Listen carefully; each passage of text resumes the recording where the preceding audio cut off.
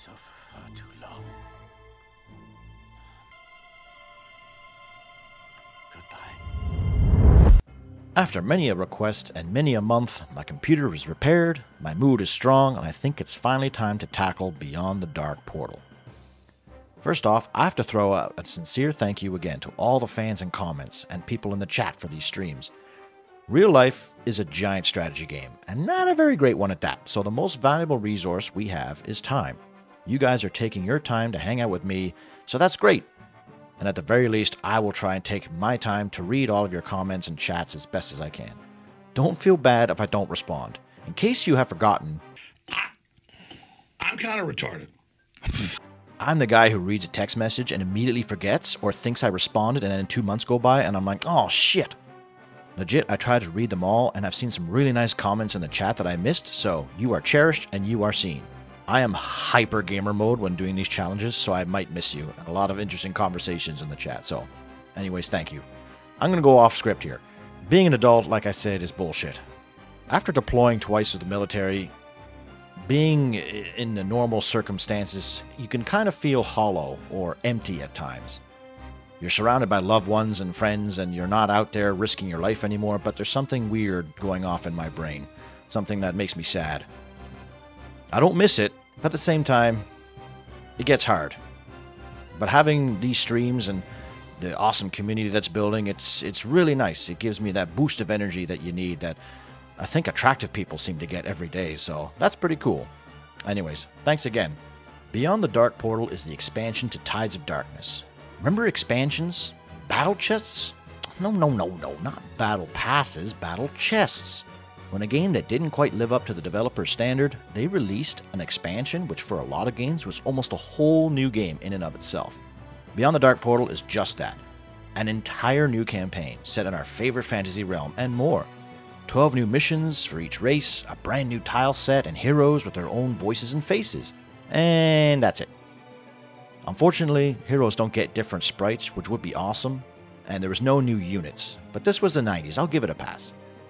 Honestly, it is a little disappointing, but this was early on for an expansion. Look at Brood War. It added multiple new units, new campaigns, new characters, actors, cinematics, balancing, and features. And Warcraft got dirt and mushrooms. Heroes don't appear in skirmish or multiplayer, so it's basically just a way to play some more single-player missions. I still think it's a better deal than the $30 horse armor for a $60 game that needs to be online at all times, but call me old-fashioned grandpa. Beyond the Dark Portal is a lot harder than Tides of Darkness, but there is a lot of tricks and cheese you can do to get the upper hand. The AI wasn't great in the vanilla, so the expansion, they get a lot more aggressive and a little more intelligent. But that doesn't mean it can't break, and break it does. Okay, we definitely need to address the elephant in the room here for some people.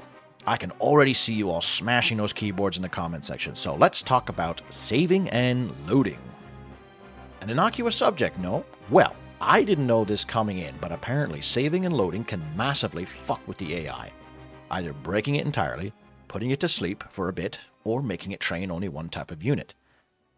Shoutouts to creator Red Wings, who, by the way, check out his channel, he does some great Warcraft stuff. Red Wings and a couple other Giga Chads in chat shared their experiences. While it isn't definite, calculable, or predictable, saving and loading can definitely change the game. However, it is so hard to really see what happens. Sometimes, yes, it looks like the AI goes passive, but then without saving or loading, they just wake up. Sometimes, even without saving and loading, the AI can still break. There are some tactics to help this. Building in certain areas can cause Death Knights to get stuck, so even with no saving and loading, and I have experimented, sometimes the AI still acts up. So what do? I know the purists out there will say this invalidates the run, but I am simply playing the game as I bought it, unaltered, out of the box. I'm not purposely starting each mission and saving and loading 1,000 times to break the AI, and I only save and load when necessary. So I decided to make a compromise. This run is extremely tedious without saving and loading, so I decided I will save the game, but if I need to reload, I will restart the mission and then load. Starting with the Orc campaign. This should reset the AI if it breaks, and one save and load still has a chance to do nothing to the AI. This I think is fair. And if it's early enough in the mission, I will just restart. This will make my mental health a problem, but it should hopefully make things as pure as you can. This doesn't make the game a cakewalk though, it simply slows down the AI aggression from what we can see. It seems to make them forget to chop lumber, but forcing them to repair constantly can also re-trigger them to cut wood, so I'm at a loss with what to appease everyone. This run is just for entertainment anyways, not for some record or trophy, just to bring some Warcraft content into the world. And yes, I play at the default speed, with Fog of War off. Why? It's just how I play the game. It's how I played as a kid, it's how I play now, it's just the most comfortable for me. Fog of War is a legit option in the menu too, so it's not like I'm cheating using the code to eliminate the Fog of War. Anyways, just don't want to piss anybody off. I save and load my games. It was 30 hours to beat this run without saving. God fucking help me if I can sit here and do a full reset when Carl the Dingus dies at 3.5 hours into a level. Hopefully you guys understand and give me some slack. I suggest you don't worry about this sort of thing and just enjoy yourself. That goes for you all, too. Yes. The levels in this game are pretty big. You're always outnumbered and the enemy loves spamming magic. And dragons. Oh my god. You will hate dragons and griffins after playing this campaign. Almost every single mission has these assholes just sneaking around and blowing your shit up. Destiny! Let their blood rain from the sky! There's even a dragon boss. Heroes are also pretty good in this game too. Unfortunately, this is before the Altar of Kings, so if your hero dies, you are donezo. If I can give one piece of advice to people wanting to beat this campaign in any way, it would be this. The best defense is a good offense. What do I mean by this? Well, like in Tides of Darkness, the game often gives you enough starting forces to beat one or more players right from the start, which drastically makes things easier. I was pretty proud of some of these strategies I employed here. Hopefully it impresses you. So, without any more dilly-dallying, let's answer, can you beat Warcraft 2 Beyond the Dark Portal Deathless? Rules? Same as usual. Beat every mission without losing a unit. That includes summons and sappers. The scoreboard doesn't have units lost, but enemies killed is a good way to know. With a big asterisk. Level 1. Alaria's Journey. So what has happened? Well, the humans destroyed the Dark Portal and are cleaning up any remaining orcs still in Azeroth. But something is amiss. This mission is our intro to the heroes. You have to travel through the countryside gathering all the heroes to make for a new Stormwind. Alaria is our first hero, and man, she is a boss. She is probably the most valuable hero functionality-wise, besides maybe Deathwing. She has more range in the guard tower, as much damage as a cannon tower, and does piercing. And she looks good in red. This mission is fairly straightforward, and is just a point A to point B. There are 2 catapults and a Death Knight to worry about here, so just cat and mouse them into your firing line. Denath is outside a little cottage here and is quite the artist. His favorite pastime is draw steel, boys. He is just a big old tank, so will come in handy later. Terralion is across the river. This is one of 2 missions that experiment with peasants that can only build certain things. Like in this mission, they essentially can only chop lumber to make you a transport. Get a transport and go rescue Terralion. This guy was my favorite hero. He's just a cool, stoic paladin, and he gets to clap Alaria's cheeks. The Giga Chad. Use Exorcism and Alaria to snipe these towers and skelly boys and bring them to the Circle of Power. I didn't know this until chat mentioned, but apparently you don't need to rescue the heroes, you just need to touch the Circle of Power with 3 red units.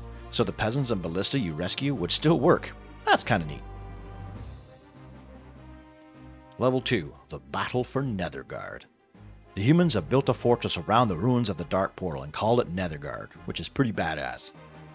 But from the rift, a massive force of orcs suddenly appear. This is one of many jerk starts to this campaign, which has to be the main point. The hardest parts of this campaign are almost always the very start. This game likes to start you off immediately under fire, and this mission is the first example.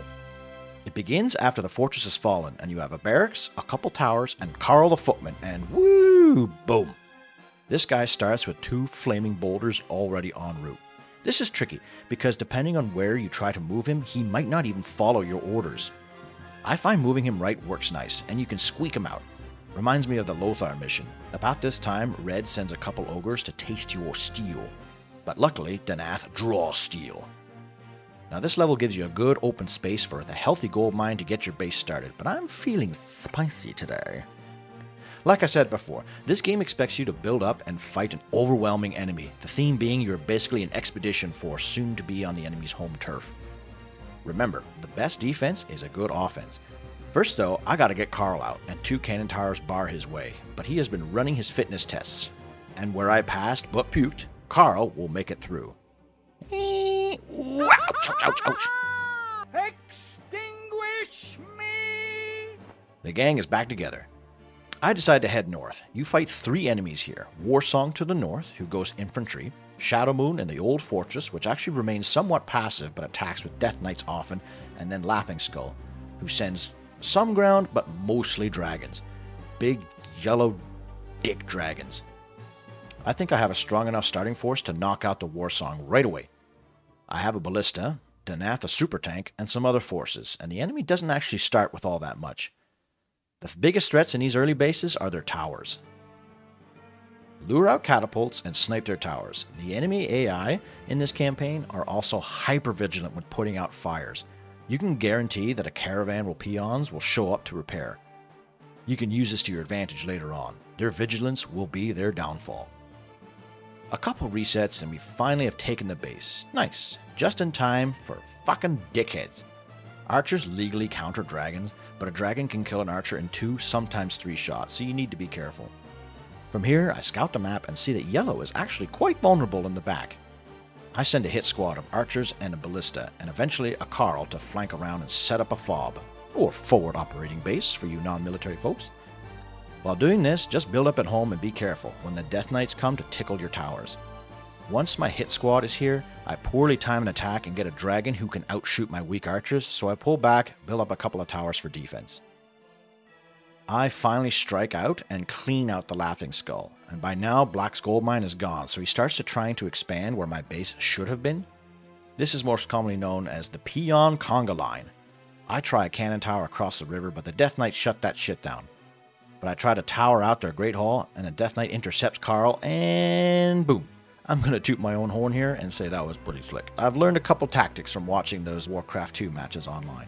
Black actually doesn't do too much here overall, even without the save and load glitch, so I get ready to unleash my new tactic I learned.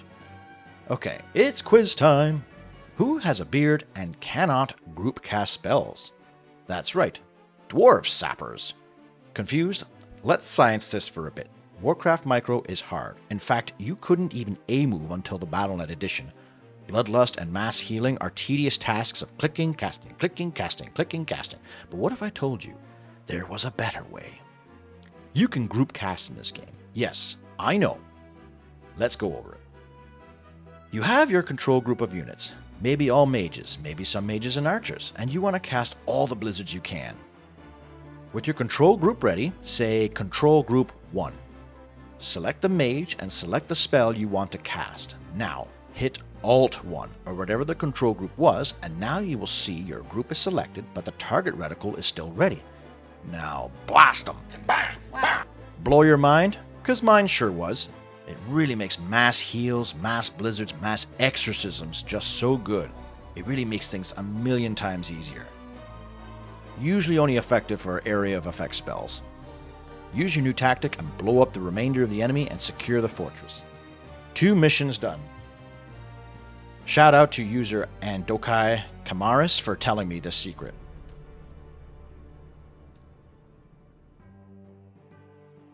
Level 3. Once more unto the breach. This map looks familiar. We are back to the Dark Portal and it looks like the enemy recolonized. We need to secure it again. Terralian's turn this time. You start with a tiny fort and have to fight 3 enemies, 2 of which are safe by sea. Right away, move north. There's a tiny enemy outpost here with an altar of storms. Burn this down so it slows the enemy's bloodlust. Next, turn your attention to orange. These guys start slow but build up quick.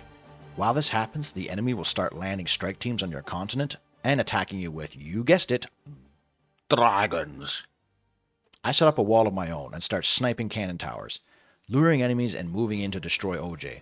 While this is happening, I like to spam random guard towers about, so while the enemy dragon AI is so erratic, they will seemingly randomly pop into your base in the most sneaky ways, so intercepting them with random towers definitely helps and slows them down. Avoid ships here. The enemy has too many ships and submarines and towers of their own, and they will just get assassinated. Instead, freeze them. Mages are pretty OP, and their blizzard is crucial to my success in this run. That and griffins. Griffins are usually clunky idiots, but they can really mess with the AI. Picking away at outlying buildings, and the enemy will conga line peons to spam repairs and use up valuable resources. You can also kill peons with a splash or targeting them in order to waste up more of their resources. Eventually, they will run out of one or the other. When you can, blizzard the other key structures and units. Like in War 1, there is usually an aggro range threshold that will send most enemies to your location, so with the new blizzard tactics, we have the ability to wipe out enemy armies in one fell swoop. Once red is dead, turn your attention to purple and the Dark Portal Island in the middle. Death Knights are the name of the game here, and these guys have a serious hate boner for you. They will spam cyclones at passing air or ships, and death coils, which almost always insta-kills when it hits. I always forget about subs, and subs are a major pain here and sink my transports, and I keep forgetting that they are there. I try to get a little crafty with these Death Knights by invisibility my mages, but apparently once the death coil is ordered, you are getting your meal. I forgot that you only actually have to destroy all the enemy strongholds and fortresses, so I've been working way too hard. Blizzard the rest of the bases and bring Terralion to the portal. We now move on to a brand new world, never to return. Level 4, Beyond the Dark Portal. Roll credits. We have landed in a strange, muddy place with mushrooms for trees. And it's another panic station start. You are immediately attacked by a small orc squad and are tasked with killing everything. 3 enemies, Shattered Hand to the south, Warsong to the west, and more Shadow Moon to the north. Get moving quickly, white is the obvious choice here. Warsong has a tower barricade to the west, so you can't break them. Once white's base is secure, you actually have enough men to take out red too. Skirt around these trees and snipe the towers if you can. They will probably spawn grunts or trolls to mess with you, but you should be fine. Black likes dragons here and will send a few your way, so I build a wall of towers with some outliers to intercept. Once you have your mages and some exorcism, start luring and blasting the enemy guards. Once the towers and personnel are dead, mop up. There are some random-ass laughing skull skelly boys scattered around, so clean them up as well. This is a pretty straightforward mission.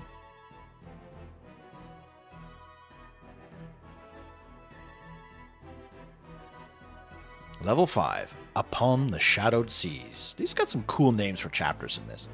This is a fun one. You need to build a naval infrastructure center in order to combat the Horde Navy better. To do this, we need to destroy 4 enemies.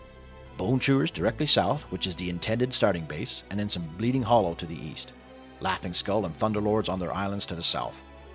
These Navy levels are the best example of cheesing the AI. They are truly awful at gathering oil and lumber efficiently, but we will get to this later. The first thing we need to do is go against the intention of the game and yet again rush orange. They start small but get big, so we go straight away and knock them out. Now we just need to avoid making ships until we absolutely need them. For now, brace for yellow's landing parties. They will send them often, and they get bigger and bigger. I like to wall myself in after a couple mishaps. The AI impresses me here. Every time I load, they land on a different location and avoid my towers.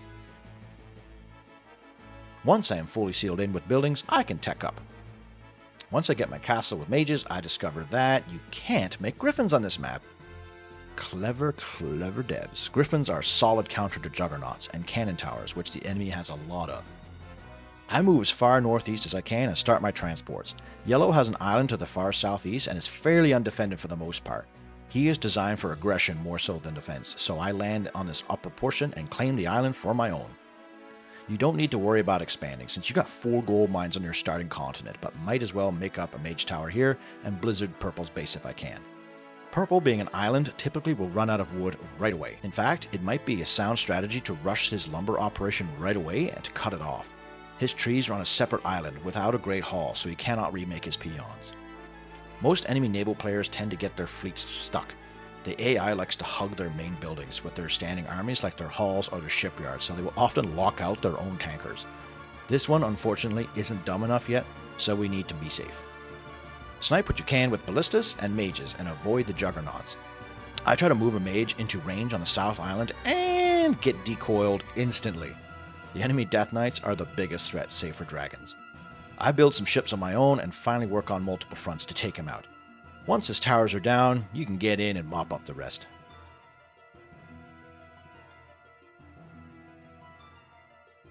Level 6, The Fall of Auchindoun. This was always a really hard mission as a kid, and I was nervous about attempting it myself, Deathless. You start with an expedition force, some ships and transports, and Terry and Danath. Now, this is actually probably one of the best designed missions for open strategy here. To the west is a bow and chewer base, which focuses on navy and landing forces. To the southeast is a warsong base, which is tucked inside some cliffs and trees. To the southwest is our objective, kill the Bleeding Hollow, Orange. These orcs share an extended base with a massive Shadow Moon mountain fortress. You have the option to either take out Teal and build up there, or take out Red and build there. Either way, OJ and Black will build up and attack you with dragons and ships, so it's up to you with what to do. I love this. It makes you think outside the box. You have a decent array of forces, and often in Deathless runs, I dislike when you start with ships because they are easily forgotten about or assassinated by submarines, and here it's perfect. My moist brain sparks with an idea though. Why attack Red or Teal? Sit around and wait for the flaming death from the sky when you can attack OJ directly. Our enemy was thrusting deeply into the Motherland's tender nether regions. I scout out and see that OJ has really small starting naval defense, so I make my decision and go for it. I knock out his ships and try sniping a couple of towers. Once they are down, I move my landing forces in, leaving the peasants behind. I don't want them getting caught up in the crossfire. Using ballista and my heroes as tanks, I manage to whittle down OJ and then go for the kill. I kill all their peons and boom, their base is destroyed. This is awesome. I never thought to attack first, and it worked. With OJ dead, it's time to head home. I send Dan and Terry home to touch the circle of power, and, the end isn't triggering, and, what the fuck? Teal landed some troops in OJ's smoldering ruins and kills my men? Damn it. Let's see here what I did miss, and oh my god, OJ had a lumber mill down here the whole time. Reload and blow up the mill, and now it's time to, what? Carl squad under attack, no! This is what I love about this. Teal landed on the beach to kill my weak force this time, but when I reloaded, they decided to attack my defenseless peasants to the north. How did they know they were up here, though? That's what's beyond me, but shit, I gotta pay more attention. He also sends a ship or two to pester my fleet, but here we go. Okay, OJ is dead.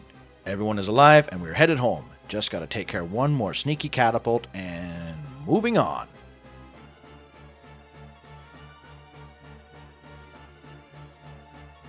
Level 7, Deathwing. This is probably the most unique mission in all of Warcraft 2. This is the closest thing to a World of Warcraft RPG-ish type level you will get. We need to kill the Big Daddy Dragon, Deathwing, who comes back for his own expansion in WoW, or it's a different Deathwing? I don't know WoW lore, so I assume it's a retcon. We start with two heavy hitters, Ilaria and Khadgar, and a submarine, probably the only submarine we'll ever see me make. I move and rescue this team of peasants and archers and a random sapper. This campaign sprinkles these buggers in a lot of starting forces, and they always go hiding in the corner of my base. Here's the tricky bit though.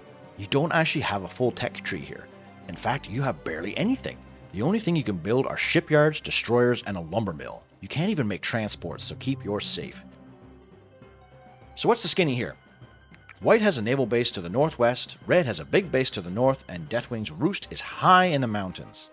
Kind of funny how you can tell they wanted you to fight Deathwing on top of this giant mountain like Smaug in The Hobbit, but they didn't have the graphics to display it. Instead, you just need to fly across this giant plateau to get him. All the enemies here in this map are extremely passive, except for Black. Deathwing will send dragons at you with a high rate, but there's a tactic here. Since the AI follows the rules of the game, that means they need 1. Gold to make dragons, and 2. Farms for population. I went into the map editor, and it looks like Black starts with 34k gold, which can fund around 13 dragons, and they fly erratically around the map, so instead of sending out my heroes to get caught mid-journey, I decided to chill, and with the help of chat, count the dragons that get sniped. Ilaria murders dragons, and Khadgar, being a mage, has great resources to kill them too. Slow is a massively underrated spell, especially on dragons, who have awful reaction time and target switching. You can often nullify a dragon outright with your archers and pick away. You can even cast slow on ships, which I always forget to do. Or you can just polymorph. It is a really good counter, but it's 200 mana, so it's kind of a one and done for a while. Having just Khadgar makes this spell a little dangerous. You do have some paladins here too, which is prime. These guys, especially on what is essentially a no-build missions, makes things a lot easier. After about 20 minutes or so, it seems that Deathwing has run out of kids.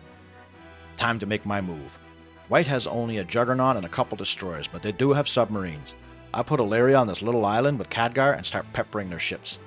This one turtle thinks he can escape, but Giga Chad Ilaria snipes it. Imagine killing a giant turtle with a bow and arrow.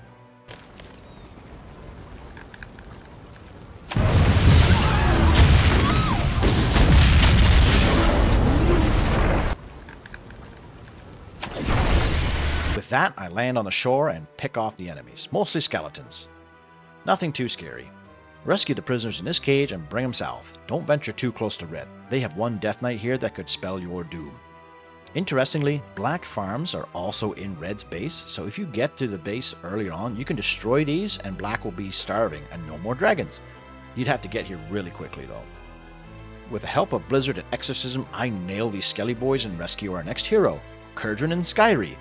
This pair is quite good, not as strong as Deathwing, but when you get him, he is really handy later on.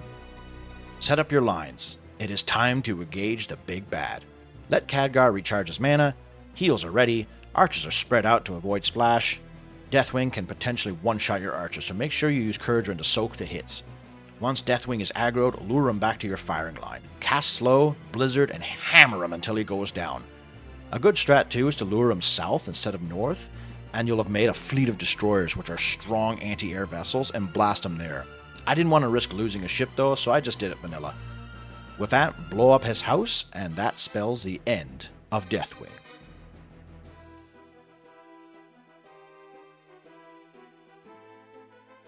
Level 8. The Coast of Bones. This is one of the levels I was most worried about. A naval mission. Typically, I enjoy these, but the game starts you with a small army, no ballista, and some ships. This is the annoying part. It is hard to start a navy in this game without getting picked off by enemies whose navies are already established. Taking a base and starting will be a challenge in and of itself, but protecting your vulnerable ships while you tech up will be a pain. Usually you head west and take out White's base and claim it as your own, but they have 3 towers here and a very narrow attack path. I build a bunch of farms on my starting spit of land to get ahead in food while I build a colony hoping the enemy will ignore this island. I try to attack west instead, but cannot break this with my starting force. Luckily, this island has an expansion mine right next to it, so I take it and share the island with White for now. You have 2 enemies other than White. Yellow, who trains ships and landing parties, and Purple, who just makes ships. They don't have a foundry, and I don't think they ever build one, so you don't have to worry about transports or juggernauts. Yellow, however, sends really nasty landing parties that will be a major pain. After I land, I start building and walling off, and I move my ships to the southeastern corner, hoping the enemy won't notice them there. With that, I actually start to get attacked by White. Small forces, nothing a couple towers, and plugging the holes with knights can't handle. Casually, I have been able to take Purple's base and use it as my own in the start, and White actually builds up quite a bit, but this will have to suffice. Also, don't mind Carl. You don't have a lot of room, so he's inspecting the back of this blacksmith. Luckily, my entrance is in range of one of their towers, so I snipe the tower with a ballista. And remember those farms I thought would be safe? Yep. Nah. The enemy sniffed them out. Clever girl. I think I'm confident enough to finally take on White, and you remember those ships I put in the corner thinking they would be safe? Yep. Nah. Clever girl again. They landed a lusted ogre on my island during the raid on White. There's saving grace here. The enemy AI in this game, like I mentioned before, doesn't do well with ships and hang out, especially in coves like the yellow base. They almost always eventually get stuck, hoarding all their ships and subs in the harbor, getting blocked and bumping into each other until they eventually run out of oil. What the fuck are we doing out here, guys? There's like 1,000 of us. Who called 1,000 of us? Yellow is really pissing me off here. They have started their D-Day invasion and keep landing forces and sending juggernauts to my fleet. Nowhere is safe. My best bet here is to stall them until they run out of oil. Luckily, they only send one at a time, so I can micro my ships to pick them off. Unfortunately, they land a clutch catapult with a troll body blocker and snipe my peasants. I let them knock my tower out and get some action, and Purple sends one of their destroyers to pick at me. The island is safe. Joe the archer is pissed that his tower went down, and now I need to do something to Yellow. It looks like Yellow is stuck in his cove, but he has 2 outer shipyards. I sent some ballistas on this island to snipe one, but I might have gotten lucky and his oil ran out. His lumber might have run out too. While their oil is gone, I kill their transport. Can't make any more if there's no oil. This is strategy gaming at its peak. Looks like purple is stuck too, which is handy, but while I'm building up my mages, a new surprise hits me. Dragons. I have never seen purple go this long in this level. I had no idea he eventually makes dragons, and man, it was not a good time for this. These dragons put a massive wrench in my plans, but luckily they don't send too many, just a steady stream of one at a time in this particular spot in my base. With yellow starved of resources, purple blockaded by themselves, it's time to start grinding them down with ice. I try to establish a colony on Purple's island and blizzard their lumber line. Yellow really wants to build a shipyard here, so I park my Griffos here and keep them in check. They will waste so much money just rebuilding and dying, rebuilding and dying. Ironically, I myself run out of money here, and I can't help but wonder where all the money went. Just upgrades and mages eat into your reserve. Now it's simply a matter of time and slowly grinding away at the enemy. Pop in, launch the mother of all blizzards, pop out. Repeat. The rest of this mission is cleanup. Purple dies, move on to yellow. It's really satisfying blowing up this fleet and unclogging their shipyards. Feels like unclogging a sink and watching the buildup wash away. Once yellow goes down, that's the end of the mission. One of the hardest ones, done.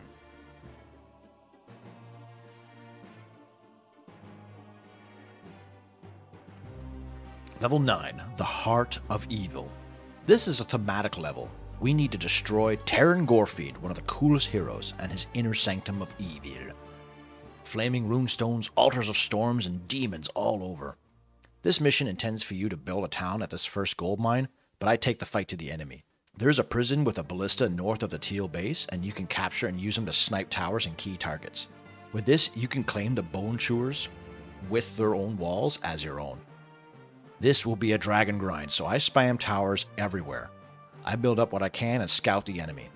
So this is probably a prime example of the save and load glitch in effect, at least for red. They typically are the ones to spam dragons at you. So I went back and played casually to see if it was that much harder, and I was shocked to discover that it doesn't really change much. The only differences are red builds a squad and hugs their town hall and sends dragons. Black death and decays one of my towers but then gets stuck on the cliff. That's it. Neither 3 of the enemy players attacked me, and I left my game going for about 20 minutes or so to see. They legit just build up an army and just camp at their bases. So I feel a little better about the glitch taking an effect, and who knows, they might wake themselves up at some point anyways. Same strats, but I decided to make a squad of rangers and pallies since exorcism will be handy here. I use griffins to bully red and knock out their dragon roost. White is a simple lure and chill. We need to be careful with Shadow Moon. They have Death Knights, a pile of Blood Ogres, and red seems to have waken up on its own. Black's economy is actually situated on the left and is super exposed, so you can starve them out here. From their economy, you can funnel and freeze them. Terran doesn't seem to have any spells other than Death Coil, so group up some paladins and use your mass spell technique to nuke his ass into obscurity until World of Warcraft comes out. Once all the troops and towers are dead, finish off the runestones and raise the rest of the inner sanctum. Now we're on to the end game. Level 10, The Siege of Vanguard. Well, this is probably the hardest mission in the game, or at least the most anticipated Deathless. You have to hold out against besieging Shattered Hand, Bone Chewer, and Thunderlords.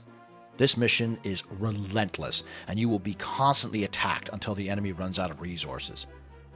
It is also an under-attack start. The enemy's already at the gates.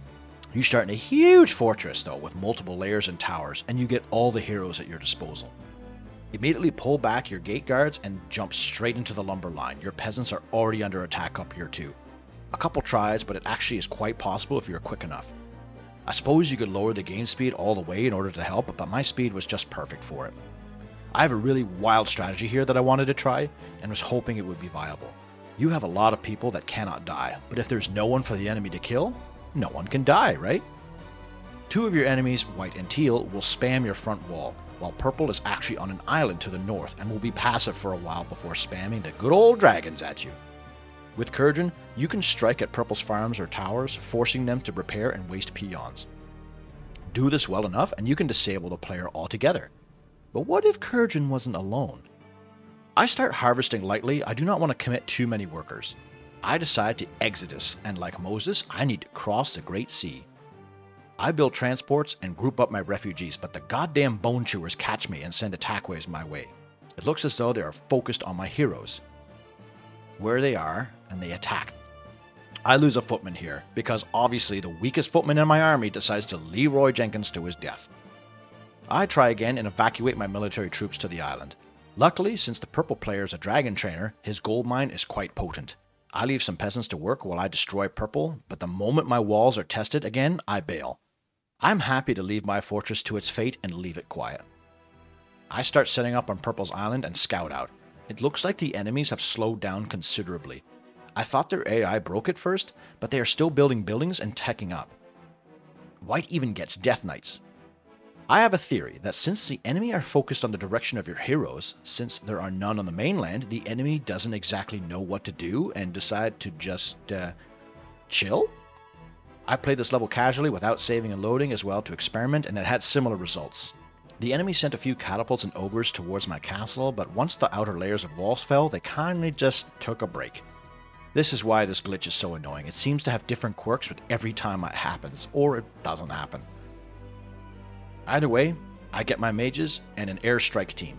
Amazingly, there's an oil patch in this map, so I get one tanker to give her, just in case I need more naval support. Teal and white both have an affinity for this gold mine in between them, so a well-placed griffin and some towers of your own, and you can force a peon conga line genocide, which drastically hampers the enemy economy.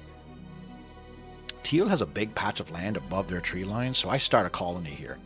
Mage tower, barracks, and some guard towers, and I blizzard the enemy town. They aggro towards the trees and get absolutely mowed down. This is satisfying. Ilaria stupidly decides to leave the base to take on the catapult, so you gotta keep her reeled in. Terralian's got a feisty lady on his hands. Once Teal goes down, it is a matter of similarly cleaning up white. Be careful of his Death Knights though, they can force a reset super fast. Khadgar and his mage squad blast away at the Shattered Hand and secure the win. This was a cool one. I am really stoked my strategy of mass migration worked. It's possible the AI broke, but they did continue sending attack waves, so maybe I'll try this again without saving and loading.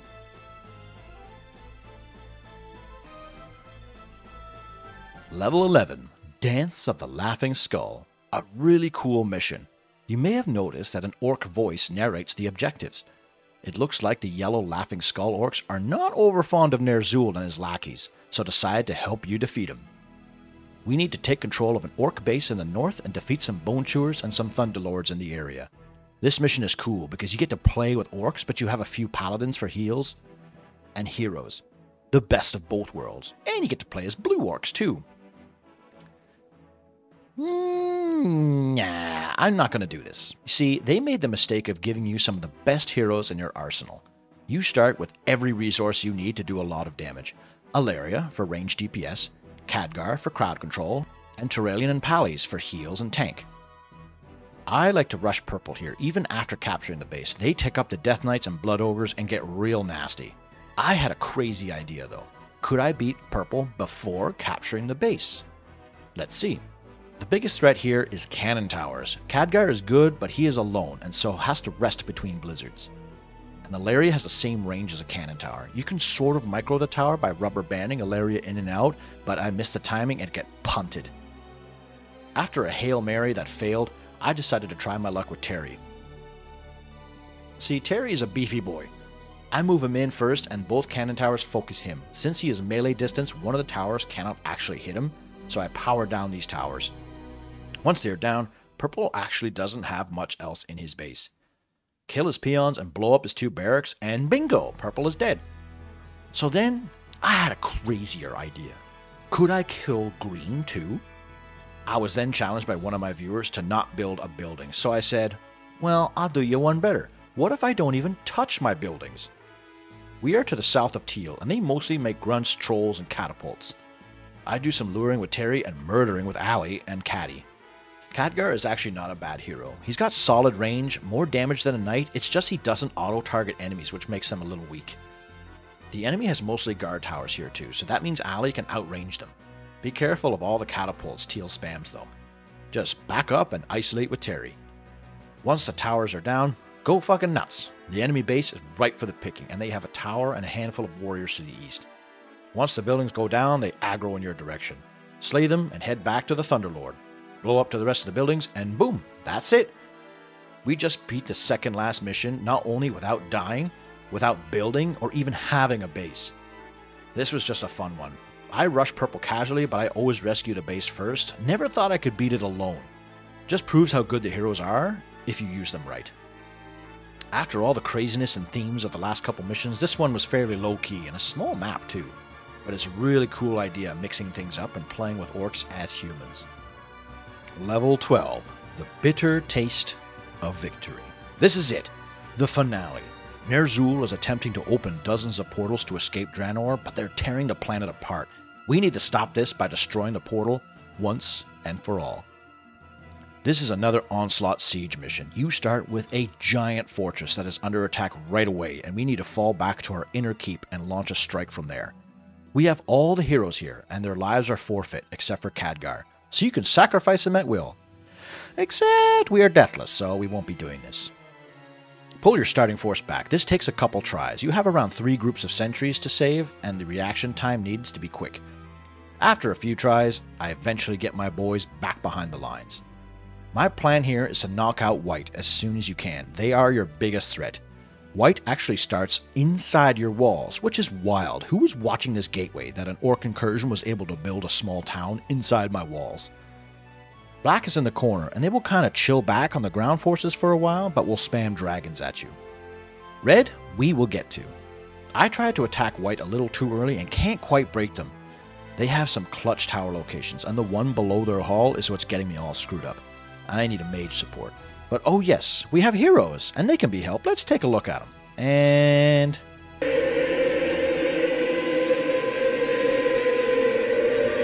Well.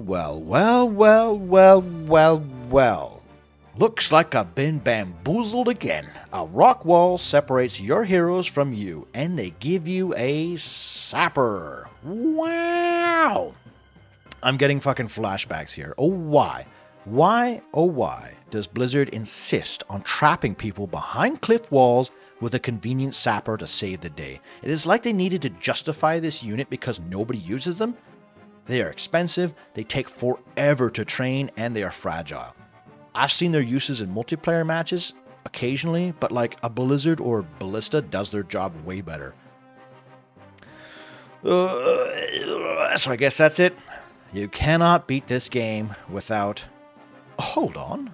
Upon scouting this map out, I didn't expect to see the Promised Land. And by land, I mean sea. Is this destiny? Is this a sign that the sailor doing this challenge run is saved by the very thing he hates? The sea? To the direct right of your heroes is a body of water, and this game gives you enough oil for 1 castle, 1 foundry, and 1 transport. It is prime solution. I wonder if they knew this. So I have a solution to this long problem. I still need to deal with White though. Kurgan obviously can fly, so I bring him down, avoiding the invading orcs, and start bombing White's farms. Once your outer wall falls, prepare for a big tidal wave of green. The green tide, if you will. You start with a mage, but you should probably train another fast. Blizzard the outside of your walls on the incoming horde. They should go down fairly easily. Once the first onslaught is wiped, I realize that White has sent their peons to repair Kurgan's damage, so he gets to start blasting them too. White doesn't start with much resources or buildings, but if you leave him alone, he will grow to a big scale and be a major pain in the ass. Apparently, in the code, Korgeth and Dentarg are supposed to be here guarding the portal, but the developers forgot to give them a start location, so they don't appear. I bring a small commando squad of mages and knights and kill his peons and blizzard their towers. That, combined with Kurgan, means the White has been fully disabled. He cannot afford any more peons, and I'm out of range of the rest of the towers, so I pick away here while setting up my defenses. So let's talk about Red here for a second. Red can be dangerous. In fact, he's actually a lot more dangerous than Black, but he is actually tied to the very rock wall that is bricking my heroes right now. He builds a basic set of units, but will not attack until the rock wall is opened.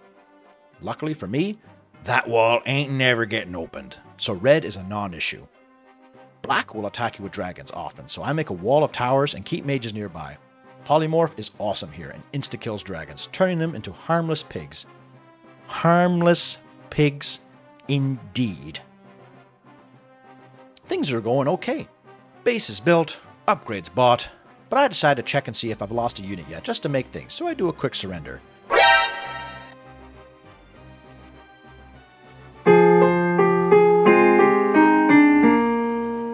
What the fuck? No. No shit, man, I was doing so well. When did the enemy get a kill? Thank goodness I checked now. I would have lost my goddamn mind if I beat the mission to see a death like in Warcraft 1. But who fucking died? Well, it seems that history is doomed to repeat itself. If you saw my first Deathless run video, you might remember there being a pesky little piece of mutton that robbed me of my perfect 0 enemy kill score. Well, it seems the sheep had a cousin, Chris P. Bacon, the Demon Pig. You see, polymorph turns enemies into critters, in this case, a hellboar, and this dragon turned into a really juicy morsel. This pig started to wander and decided to go to the church to repent his future sins, and while he was on his knees praising Jesus, he was caught in the hellfire of a former dragon best friend. Special thanks to the viewers in chat for confirming this. Just like Alterac, this critter trolled my perfect 0 enemy kill score. Having said that, the pig was a former dragon, so I count that as them killing themselves. With white disabled, red not turned on because of the cliffs and heroes, I can just prepare for black. Black builds a lot and hangs out in the base, striking with dragons until a certain point where they just go mental. I need a preemptive strike them. Heading to the west, I start blizzard baiting, and the naughty guys break in. Black falls easily after this, and now we can relax without the threat of a goddamn dragon popping out every 10 seconds. Now to finish the war song. Looks like they have one Death Knight, so easy exorcism target. With the mass cast tech, I can nuke this guy super quick. Boom. Dead. Easy peasy, and fuck! I forgot that red still sends Death Knights occasionally, and they got stuck on the cliff wall thinking they could reach my base. Time to re-kill black. Okay, Death Knight's dead, war song falling, it's time to bring in the big guns. Navy leads the way.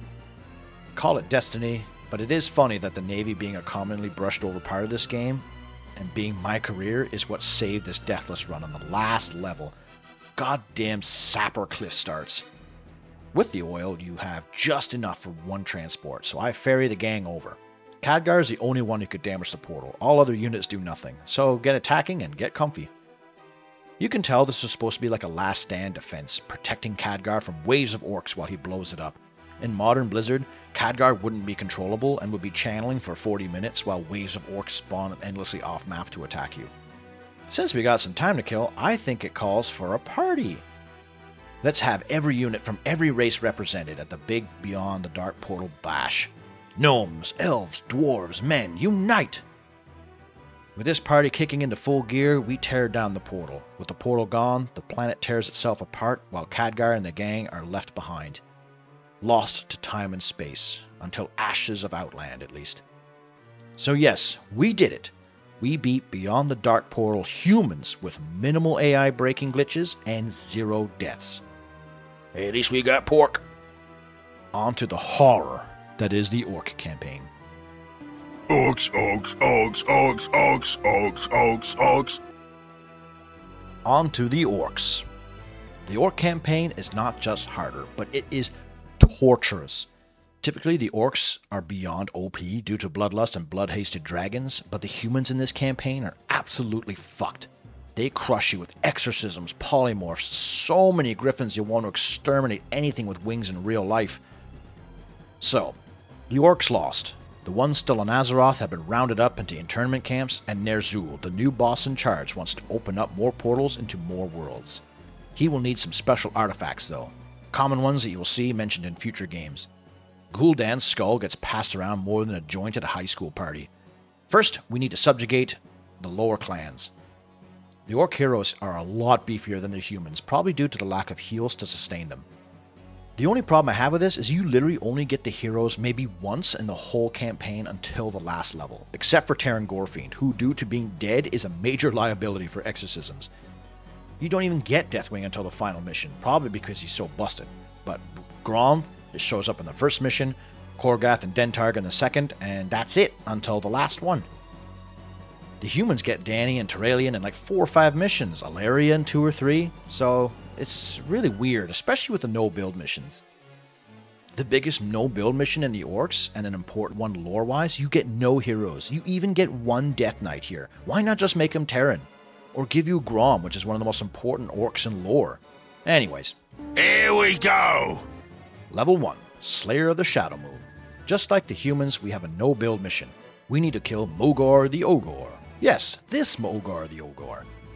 A lot of this game gets retconned.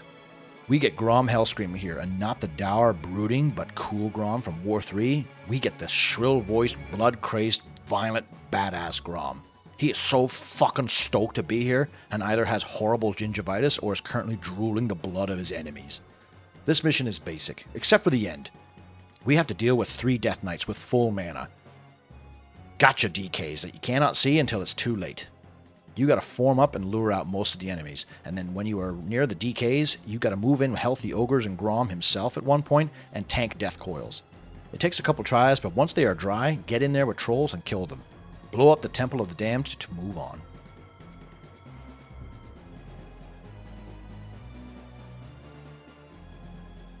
Level 2, the Skull of Gul'dan. The Skull of Gul'dan is in the hands of the Bone Chewer clan, whose chieftain is wearing it as a hat. The Bone Chewers in this game are a lot like the Savage Orcs in Warhammer Fantasy. Feral beasts wearing the bones of fallen enemies as armor and using their femurs as clubs. We need to get it. And we get the other 2 Big Daddy tanks in this level. My personal favorite Orc hero, Kor'gath Bladesfist, and Dentarg, the ogre who kinda just disappears from history after this game. He has 2 heads here, while in the book he has 1? And Khadgar just kills him at the end of the game, and he's gone. Even Cho'Gall, who arguably had less screen time in Tides of Darkness, got retconned. So, we find Korgo and rescue the Thunderlord Purple Clan to the south. This level is super straightforward. The Bone Chewers are quite weak, but they are hyper-aggressive. They will send a near-constant line of grunts and trolls against your defenses. But that's it, they never tech up. Just build up to Death Knights and Ogre Mages and lust and death. The enemy defenses will fall and then move in and wipe them out.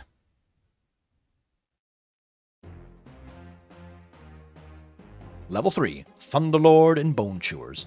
3 mirror matches in a row. Looks like the Bone Chewers and Thunderlords don't actually have the balls to come with us to Azeroth, so we just smack them around a bit. You start in the middle of the map with barely anything but some scout towers. Get guard towers up fast. The enemy will start rushing soon and it will be slow to tech up. Other than that, this is a very straightforward mission. Just tech up to Blood Knights and wipe out the bad men. The Bone Chewers are to the south and the Thunderlords to the north. You just gotta be careful about scatter patrols after the bases fall. Easy peasy.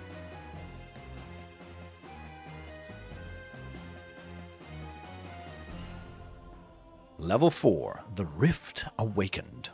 We are through the portal and back into Azeroth. Say goodbye to Draenor, we will never see this tile set again. This is the opposite end of the human mission where we need to destroy the fortress of Nethergard so our reinforcements can come in through the portal. This is a stickler of a level, but has multiple strats that could work. Typically, I would just grind away at blue and take Nethergard right away, but the game eludes you to attack teal first by starting your Zeppelin camera there. So that's where we're headed. Blue is far too fortified. Going green first also opens up rushing purple. Purple actually starts like a skirmish AI, 1 peasant and a town hall, so he won't have anything for a while. After we blow up green, we head to purple and knock them out, but blue, the clever girls they are, try to save their allies and catch me off guard. Attempt number 2 goes much better. We wipe out teal and purple and start fortifying. Blue doesn't send anything too nuts, but they do tech up after a while. Their lumber industry is outside of their fortress, so we can camp and kill them to slow them down. Once you have the essentials, we can start picking away at the dozens of towers guarding the walls. Other than that, blue doesn't do a whole lot for a while. They rely on their defenses to make them a challenge. We cut it close a few cannon tower snipes, and then finish off the castle to take the win. And before Danny gets here.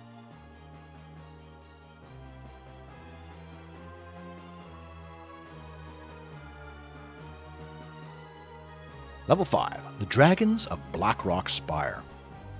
This is a really interesting level. We need to rescue the dragons from the Second War to join us in the invasion. This is a small but tough map. Blue has guards everywhere, and purple just likes being wieners and throwing griffins at you. Now this level is unique in that you can beat this mission almost with your starting force if you get some really lucky movement. But get a couple ogres and some armor if you really want to be safe. Get haste and unholy armor and you can blitz the end. So you don't actually need to kill anything in this mission. You simply need to touch the dragons and their roost near the end. I said before this map is small, and you will see just outside your base is a sea of human. To the right of your starting position is the blue base through some narrow mountain passes, but it is guarded by a bunch of knights who seem to be way more tanky than when I use them. Casually with deaths, it is actually quite easy to beat the blue player right here and now. They have almost all of their farms in the south part of the map unguarded, and with dozens of units they have scattered throughout the map, it is very possible to just disable their economy here. This takes some work. To avoid save and load glitches, I restart when I fuck up, which takes its toll. I have to be precise here. The enemies are aggressive and I need to get building at home too, because Purple isn't just going to wait around for me to kill his buddy and will come with 2 griffins at a time. The problem with this and the next few levels is you start with so little economy, and since my units can't die, I'm almost always supply blocked.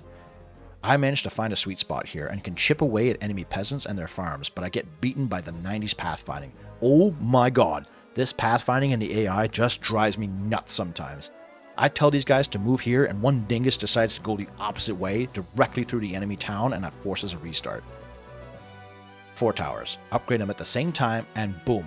They pick away at the lumber mill and blacksmith, forcing repairs. With this, the enemy leash range constantly forces charges and retreats, allowing free hits until it finally happens. I crack the defenses and blue is out. Purple is still being a pain, but it looks like they beeline to my base more so than wandering. I get some ogres and make a run for it with haste and unholy armor, and do it. But I miss a dragon, and 1 dies. So I decide to just bloodlust the enemy, and man, blood ogres versus unupgraded humies is just hilarious.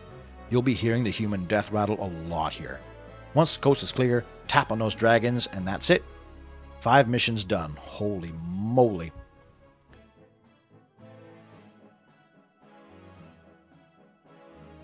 Level 6, New Stormwind. Okay, things have been honky-dory so far. Haha, having a great time, watching The Price is Right, having a catch with Dad, who never left for cigarettes, until New Stormwind. Remember my Orc video when I said the capital city of Lordaeron didn't really feel like a city? No walls or nuances or anything? Well, New Stormwind decided to make up for that. This mission almost gave me an aneurysm. This mission, I swear, nearly broke me, and I was about to give up on the whole run. We need the Book of Medivh, so have to siege Stormwind, which has since gotten some updates since we raised it in Warcraft 1. We start in the bottom right, with fuck all and Terran Gorfiend. The enemy has a gigantic walled city to the northwest, fully built and teched, and the cool Terran Navy has a griffin factory behind some cliff walls to the west. The Navy has an air force behind cliffs. Whatever. No sappers allowed, so we ain't breaking through here. The enemy is absolutely relentless here. They send griffins with minutes, and blue will send a near constant stream of troops in your direction, and they upgrade quick, like level 7 rangers and level 8 paladins in less than 10 minutes, and eventually fuck off mages. You have 3 natural walls into your base though, so I can wall up with the barracks and farms and towers. But to what end? The enemy gold mines are loaded too, like 200k each. Mine has less than 80k, so we'll run out really quickly, and the closest expansion is in the complete open. I cannot emphasize how tough this was. I tried turtling. Mages blew me up. I tried aggressive turtling, and they exercised Terran Gorfiend. Terran also decided to just be the worst Death Knight here. Sometimes your death coil just fails, and you lose the mana. This legit pissed me off so bad. It was like so unclear why or how it fails, but it was just like RNG. I feel like I'm playing Baldur's Gate 3 here, and I'm missing with the same ogre with my axe over and over. I also try avoiding the save and load glitch. I want to try my best to beat this game as pure as I can, but this is insanity. I noticed to the right of Blue's base is where they cut most of their lumber. I wonder if I could rush up here and tower it up and snipe their peasants. As soon as I get here though, I get microed by ballista. Legit, these fuckers space themselves out perfectly and snipe my dudes. Reset. Reset. Reset. After 3 hours, something happens. I make it north and I get a couple towers up. Teal kind of forgot about Euron's forces and take a break, and I get into position. But then the mages turn up. They start polymorphing, blizzarding, fireballing my shit, and I finally decide to use my one save and load. This clearly broke the AI. Blue ceases everything. But I still get greedy and get sniped. So I load again. And boom, the AI is back on. They build a Griffin aviary. Like we need more of those feathered fucks. They get exercise too, and makes my life really hard. I decide to go dragons. I make a dragon strike team alpha and blood haste them to strike at key targets. A tower here, a tower there. I start flaming their gold mine. Their peasants start panic repairing and all die. This stunts their economy so hard. I finally make some headway and blow up all their towers. I even make some catapults to finish off the rest. Blue is finally dead. Their church is gone, my dragon's well fed. Cleaning up Teal is easy, and once the humans are all dead, the ending procs and 0 kills for them. Oh my god, that was grueling. 3.5 hours later, and I'm officially halfway through the campaign. At least the 3-hour mission in Warcraft 1 was the finale. I wonder if this mission was over-tweaked because the next mission is a cakewalk in comparison. Level 7. The Seas of Azeroth. We have to strike the Cool Tyran Navy again, this time with actual ship, and more air forces. Big water map, probably the biggest water map, but ironically the enemy doesn't make any ships. The Cool Tyran Navy makes no ships. Fine, whatever. You start on an island and need to kill some blue dinglings down south. These guys attack constantly but never progress past tier 2, so it's a matter of walling up and teching out. The Teal Griffins come poking, but there's only one aviary, so they're not nearly as bad. Get Blood Ogres and Death Knights and clean up blue. Now I send a Dragon Strike Force Alpha into Teal's tiny base and snipe their aviary. Once that is down, you just need to kill the ships. I run out of gold on my primary island, so need to expand. Normally, you'd have to expand to this first island, but the enemy has a massive force with loads of towers here, so I decide to ninja expand into the enemy's former home. I get a shipyard into this tiny cove, which should be safe, and move out with a transport. There is one spot at the top of this island that I can land Carl. Carl of Clan Lurak. I run him down and oh my god, his ass. His poor ass. We have a gold mine. The transport is sent home, and with the last buildings dead, the enemy hoards all their ships to my expansion, which I wasn't prepared for. An oh so satisfying death and decay, and Carl the Death Knight gets sniped by a battleship. Reload and the AI breaks, frustratingly. This time their aggro fails, and they just sit there and let me kill them. I am forced to make ships and go hunting. This goes fine enough. It's easy to micro ships and wreck them. The pain in the ass part is hunting the subs. Since the AI broke, they just hang out where they are, so I have to send dragons, zeppelins, anywhere I can in order to spot these guys. I finally spot them and snipe them. Still, took a while, but way less effort required in order to finish this level. This was a weird difficulty curve from the previous mission. It took a huge dip.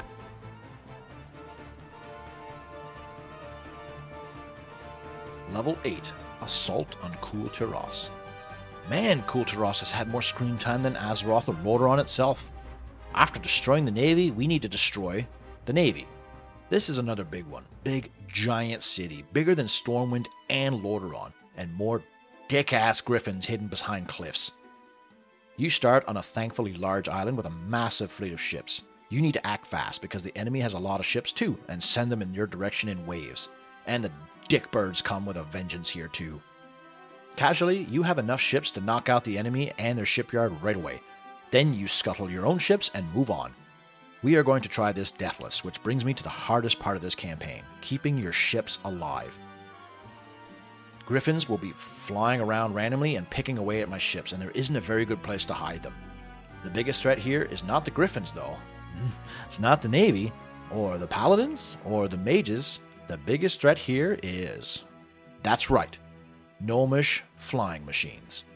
We will get to these guys later. I never thought I'd have a problem with helicopters, but let's move on. It takes a few tries, but I managed to nail the Navy. Time to send my transports and start building.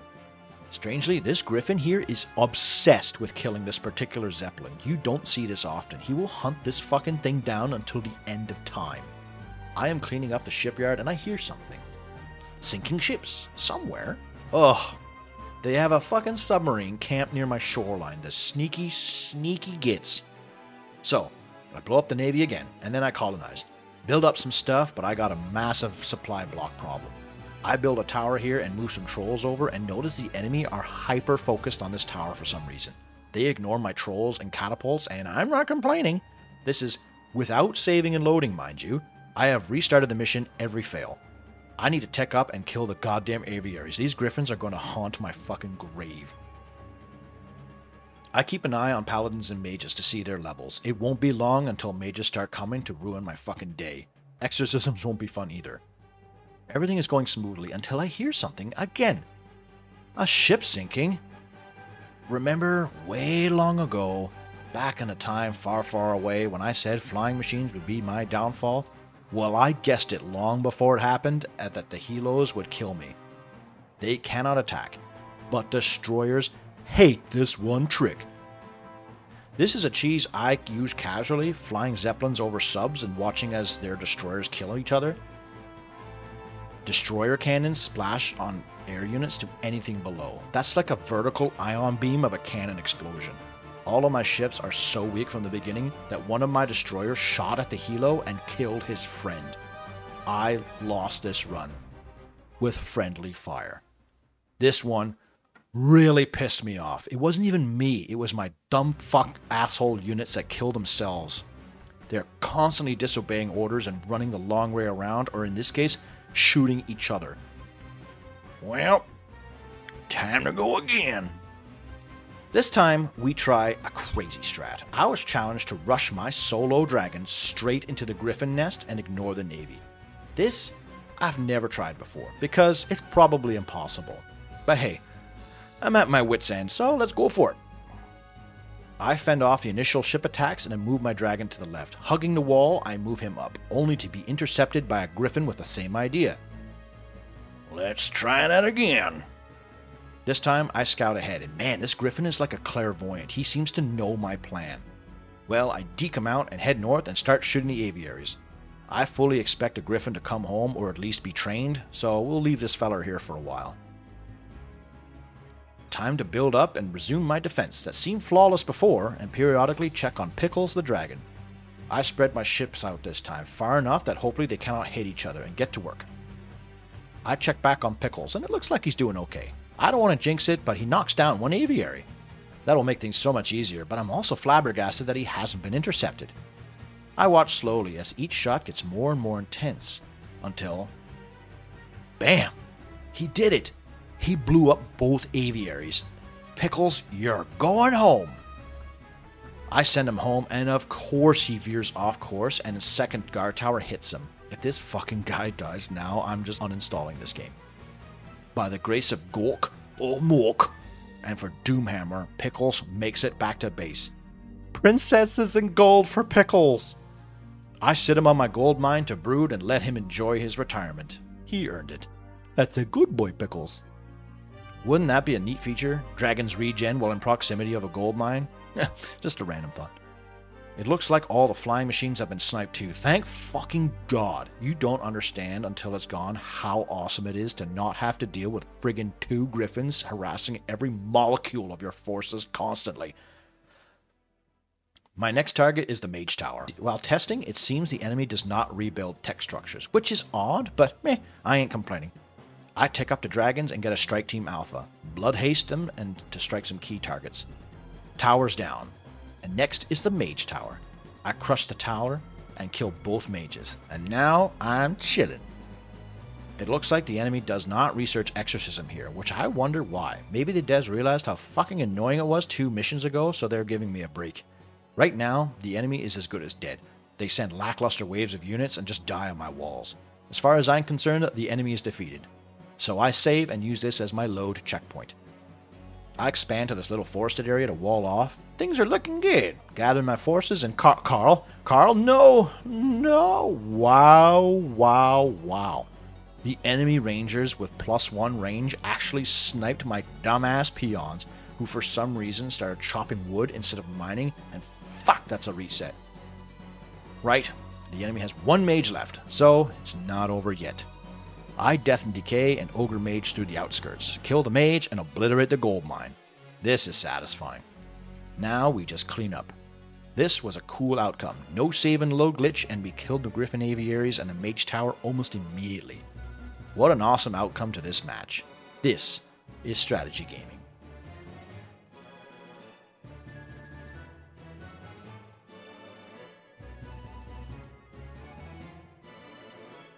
Level 9, the Tomb of Sargeras. The last no-build mission. We need the Scepter of Sargeras from the tombs that Gul'dan raised in the vanilla game. I forgot that we come back here, and the Night Hills come back here too. So this is a level where you'd think you'd get a hero unit. At the very least, Terran or Dentarg or something, but nah, just a little squad. This is a weird level. We're here to get the Scepter from a bunch of demons, and the undead remains of the Twilight's Hammer and the Stormreavers are here to bar our way. But there's also humans? They're working together here too.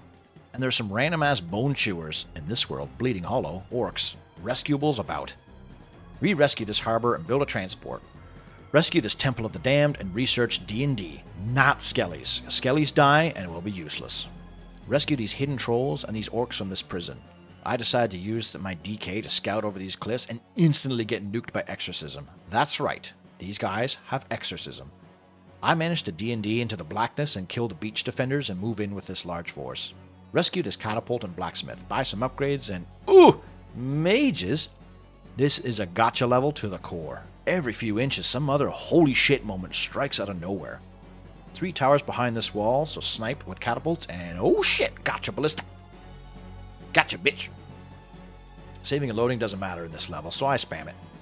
Upgrade the catapult damage to hopefully get some one-shots on mages or pallies, and before you know it, some jacked-up demon comes by. This guy has inflated stats, but still sucks, so kill him and the mission ends.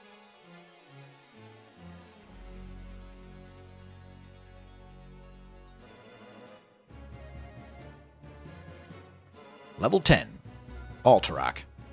Well, well, back to the traitor's lands of Alterac.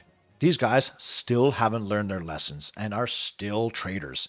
So it looks like the Book of Medivh, which we were supposed to capture in New Stormwind, was already stolen by Alterac spies, and they want to broker a deal. This means that 3.5-hour mission was fucking pointless. But this also means we need to find a spy mage at his house in the southeast corner of this land and bring him to your circle of power. You get some human knights here. It's kind of nice hearing human voice lines again. You have 2 nasty enemy bases to deal with here. Stromgarde to the east, behind lots of walls, and Lordaeron to the south. More exposed, but a lot of shit spread out. These guys get real nasty if you let them build up, so we need to kill them fast. During a casual playthrough, I found a pretty foolproof way to win this mission in 5 minutes. Well, defeat the enemies in 5 minutes, the rest of the mission is just clean up and escort. You have to kill every unit on this map. So, there are some cool Terran guards randomly in these mountains, but you start with 7 knights and an ogre, so just roll them over. Once the coast is clear, take your 3 dragons, this is really generous, and move them horizontally across this field. You will see the walls of Stromgarde are thick and defended, except by the south. Mine this tower and you will see that there are no guards here in the bottom of the base, and a handful of archers come to defend. Blast them, and we have free reign over their town hall. Neither enemies start with lumber in this map, so you will shoot this town hall from this angle. Peasants will repair from behind it, which means they will get caught in the splash zone and die. That's it. Red is dead. Now for Lordaeron. Follow the path your dragons took and move south to the back of the white space. It is very vulnerable here too. There is 1 guard tower you gotta power kill, and a couple rando troops and a scary ballista who almost nuked my ogre. Cat and mouse the archers, and that's it. These bottom 3 bricks on the grid allow you to smash away at their town hall with impunity. They have no lumber, so they will send dudes to harvest south, so you can just intercept them, and that's it. Both enemies are disabled and technically dead in less than 5 minutes. Now just build a base, tech up, and usual clean up the enemies. D&D the 3 destroyers in the river and send them across. Kill the squad of footmen and rescue the mage. Bring him home for the win. And that's it. First try this mission. This mission was very scary as a kid, and even the chat was keen to see my genius smooth brain tactics. This was a really fun one. Level 11, the Eye of Dalaran. Let's go! This was the mission I was most worried about for when I conceived this run idea, and it definitely didn't disappoint. This mission was a major pain. We have almost everything we need to build more portals, but we need the Eye of Dalaran, which is currently in the newly rebuilt Cross Island, which is a lot smaller this time around. It's the one and only instance of snow in this whole game too. It has my favorite things. Under immediate fire start, millions of griffins and a land enemy that gets super stupid if left alive. That means mages, that means paladins, all the fixings. The same strategy applies to most of the other missions. We need to rush the enemy, in particular, Purple. I have a plan for this. Purple actually doesn't start with barely anything. They have all their farms enclosed in a pretty unguarded prison of walls to the far southeast. And due to them having a fuck ton of dudes guarding the Violet City, they are very prone to getting supply blocked and disabled. White is the other problem. They have 2 griffin aviaries in the top and bottom of the map, and these bastards pump griffins non-stop. They start with 50k gold and lumber too, but don't make peasants, so expect to see a lot of them. We start, like a bunch of other maps, on an island under fire by a fleet of enemy ships. The enemy ships seem to high roll their damage too, because they consistently one-shot my destroyers. A griffin turns up here too. You start with a good amount of boats and 3 dragons, which is handy, but your island is small and the enemy ships can fire on your units. It takes me a long time to finally break this initial assault. Now, I have 2 choices. Fly my dragons all the way south to strike at the bottom aviary and then proceed to hit Purple. This worked in practice. During the stream, my god, White was on top of things. This aviary seemed to have build speed hacks because this thing pumps out 3 griffins by the time I get it to critical health. There's even a starting griffin that holds position here. And even one time, a bunch of archers show up randomly. I cannot break this. I try over and over, but it just isn't in the RNG. I decide to focus north instead, establishing a beachhead and putting up a few towers to hold the line while I move my dragons into position. You can hit this northern aviary with your catapults, which was my initial plan, while I destroy the southern one with dragons, but I'm running out of time. I fly my dragons, nuke it, fly this path to the east and south to reach Purple's farms. Like I said before, the key is to not waste their resources, it's to kill enough peasants and farms to prevent Purple from being able to train more peasants. This takes a few tries too, and not reloading in between tries starts to take its toll on my psyche. These griffins are cracked too, man. They seem to know exactly where I am and where the weak units are. One even flies past my defenses to snipe my 1 health destroyer when I'm not looking. And they usually intercept my dragons to save Purple. For some reason too, they get obsessed with killing zeppelins, which is such bizarre behavior. I finally get some leeway and burn a couple farms, using the splash damage to kill some peasants. A white griffin appears, but with some micro I nail him and it looks like Purple is down for the count.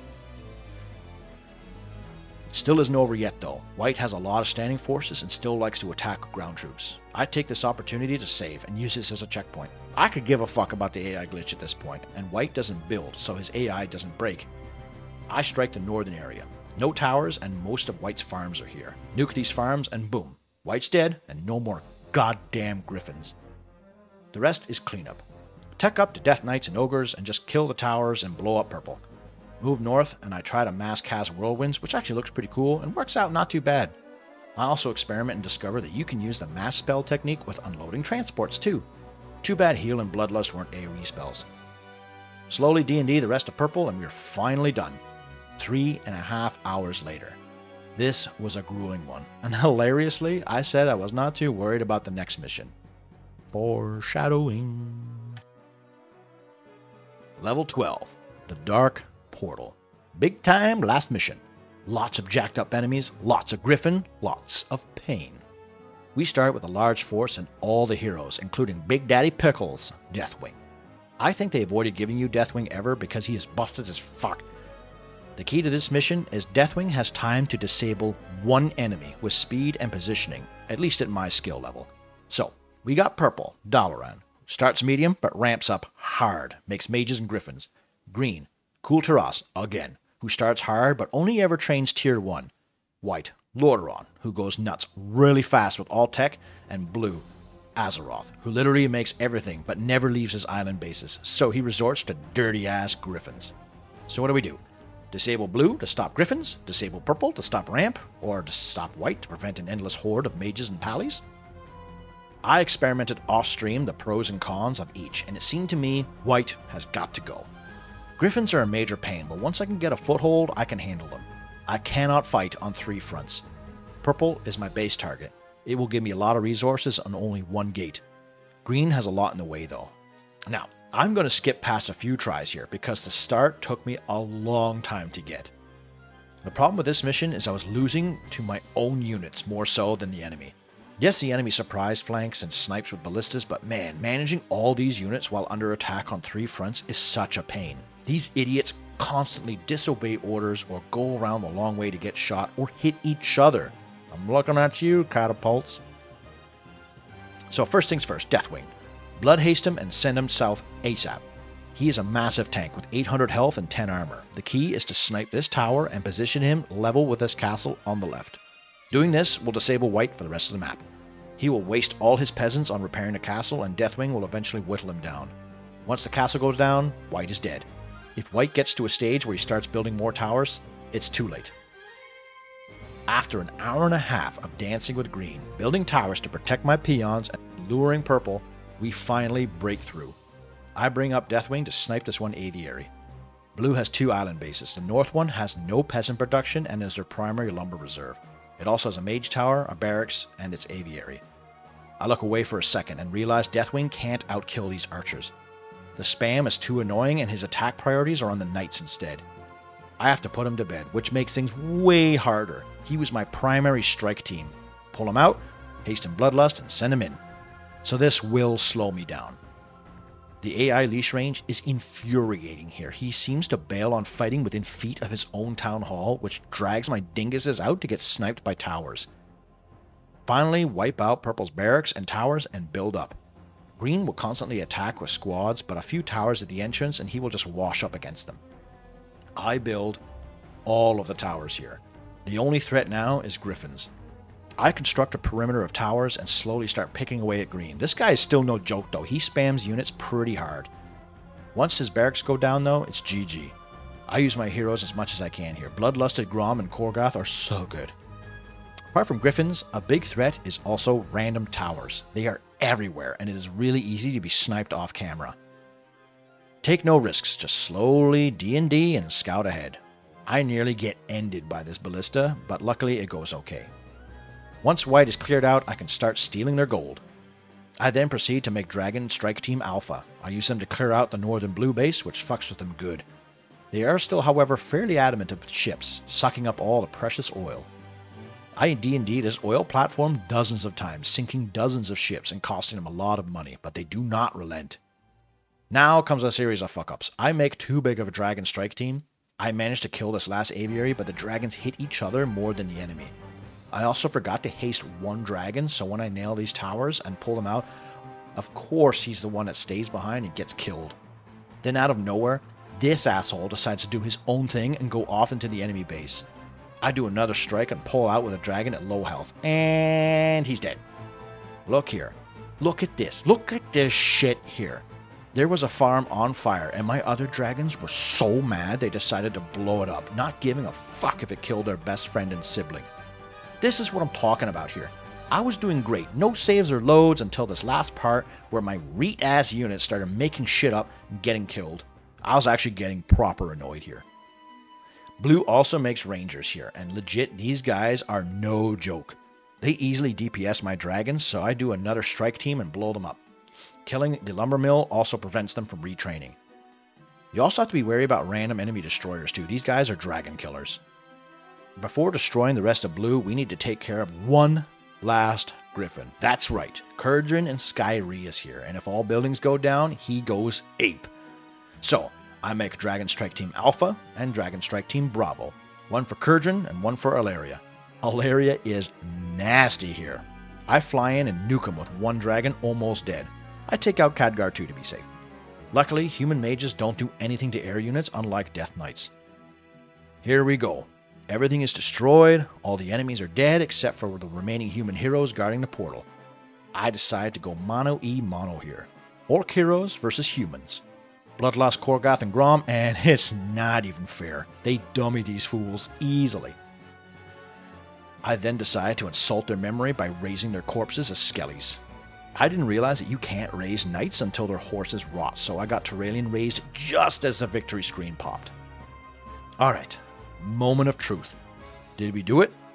No sheep, no hellboars, no sappers, and boom! 0 deaths and 406 kills, which has to be the most I've gotten in either campaign yet. And man, it feels good.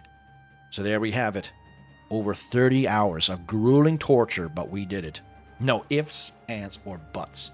With only one critter killed, who was a former dragon, so that means it was an enemy, we can definitely say, yes, you can beat Warcraft 2, Beyond the Dark Portal, Orcs and Humans, deathless. Thanks again for all the support. This community is so awesome, it actually makes me want to stream. You all know who you are. Thanks, and see you on the next one.